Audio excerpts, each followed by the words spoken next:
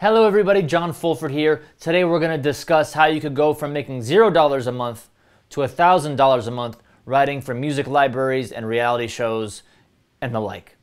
Getting from $0 to $1,000 is a lot easier than going from $1,000 to $2,000 or $2,000 to $5,000, and then it kind of starts getting easier again. But going from $0 to $1,000 a month is pretty easy. This is to replace your part-time job.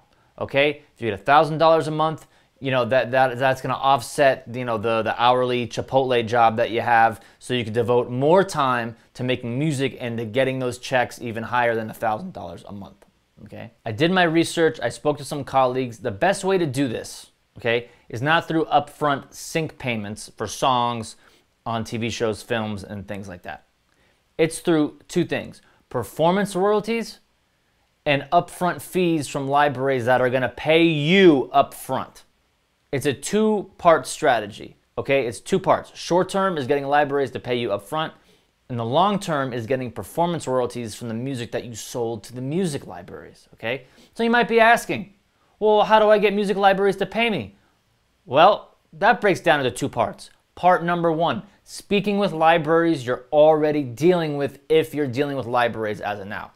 There's a lot of libraries that will take your music for free and not pay you, okay? Exclusive, for free, no reversion clause, no payment up front. Okay, good. Call them.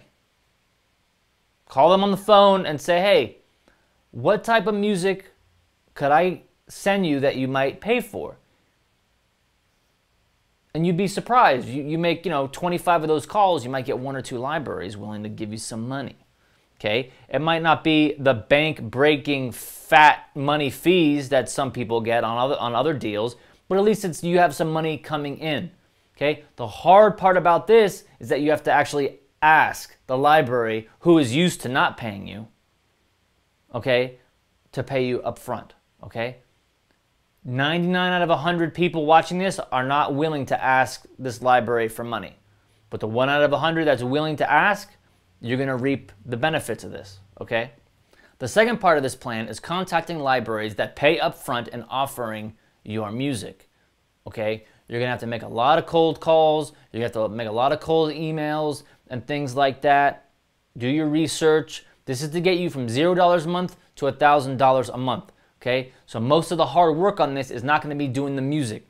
Most of the hard work on this is meeting the people with budgets, okay, that are willing to pay you for your music.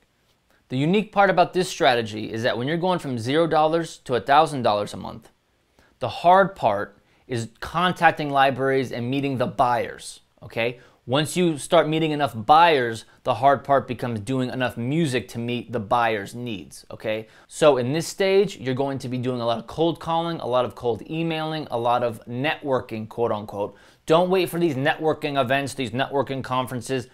Start now. You have Google, you have a phone, you have an email account. This is where you earn the money, okay?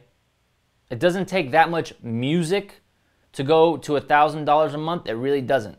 But it takes a lot of calling and emailing to go from $0 a month to $1,000 a month, okay?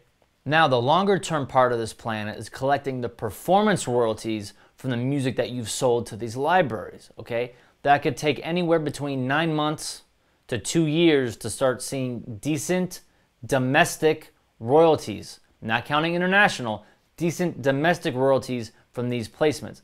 Now, do you see why it's beneficial to get money up front for your tracks? Because you get that money a lot quicker than these performance royalties that come months or even years later, okay?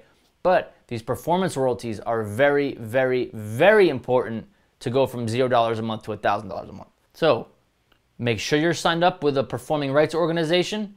In the United States, it's ASCAP, BMI, or SESAC, okay? If you're overseas, my foreign audience, it might be beneficial to sign up with a United States PRO to collect your United States royalties. You'll get your money a lot faster.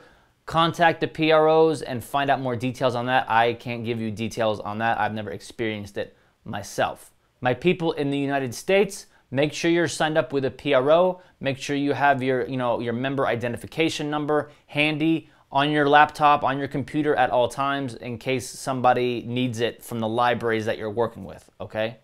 The most important tip I have for you on this is to make sure you're working hard so you hit that goal of $1,000 a month. Some people hit $300 a month, some people hit $400, $500, $600 a month, and they start to relax a little bit, and they don't stick to their discipline of their strategy to make $1,000 a month, and then their money goes from $600 a month, $700 a month, down to $100 a month, and they have to start all over again, getting up to that $1,000 a month. So again, the best tip I have for you on this is consistency. Consistency is key. Let me know when you go from $0 to $1,000 a month so we could celebrate.